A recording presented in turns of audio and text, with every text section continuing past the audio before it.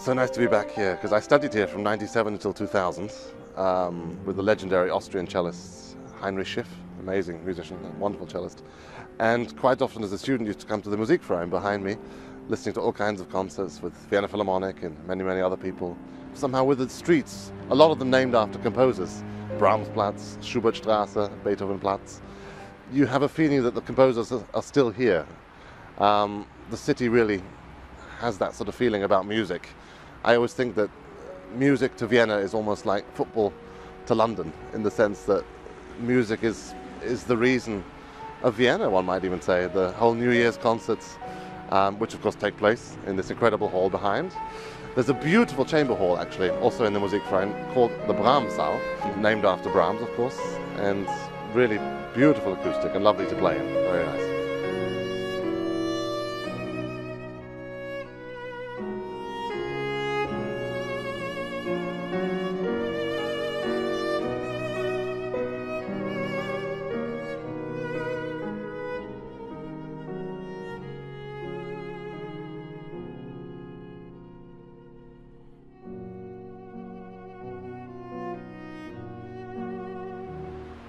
I think it was in 2005 when we first played together. We were both with the same agency in London at the time called Wycat, and the lady who was running the agency said she also had this wonderful cellist called Thomas Carroll on her books, and that we would make a very good duo. So the first time we played together was in the Holywell Room in Oxford on a Sunday morning, and we've played many concerts ever since.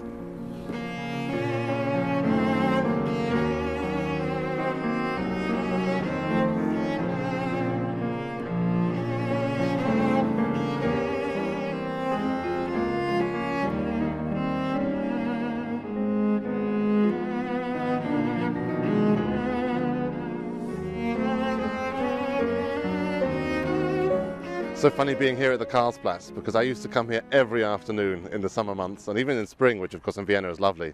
It's just a great place to spend time reading, listening to music, and just literally sort of spending time outside. It was really lovely.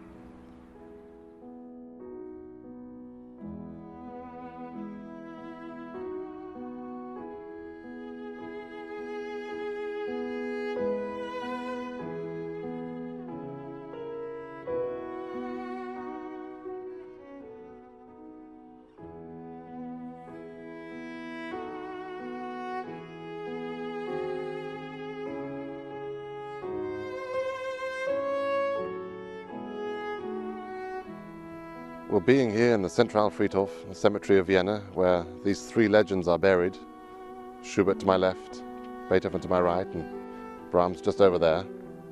It's incredible to think that these three musical giants are all buried here side by side. Incredible to think of the influence they've had on each other, on the classical world, the music that they've composed, and the links between them. Schubert carrying Beethoven's coffin at his funeral, the admiration Brahms had for Beethoven, with the bust of Beethoven looking down at Brahms when he was writing. And to think that they're all lying just a few meters away is quite extraordinary.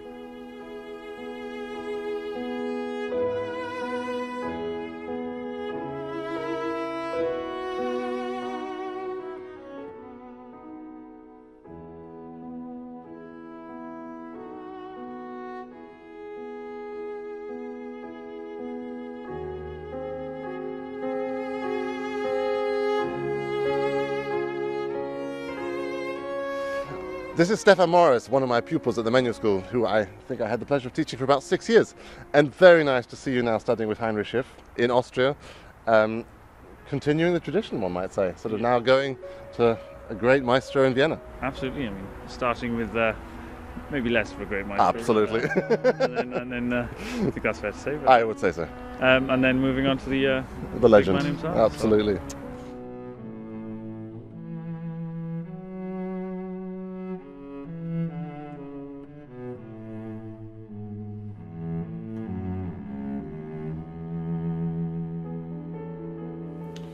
Yeah, we're sitting here in my studio in Vienna, and Vienna is obviously the center of your CD.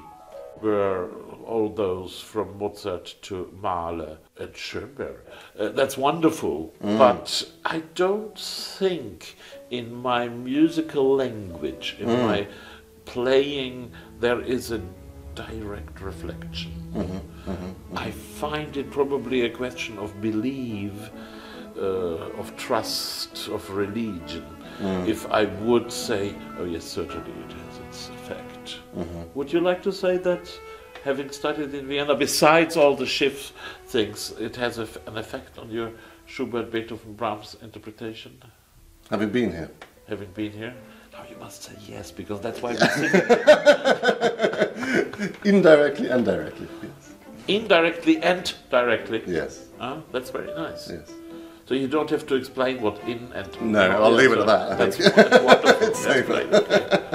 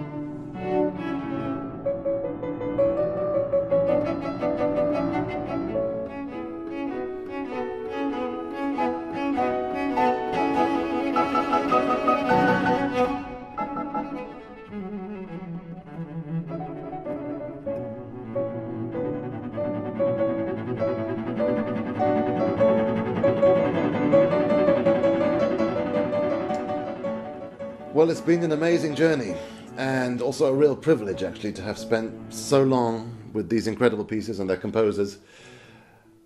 I honestly believe that they're works which are so great that no single recording or interpretation could do full justice to.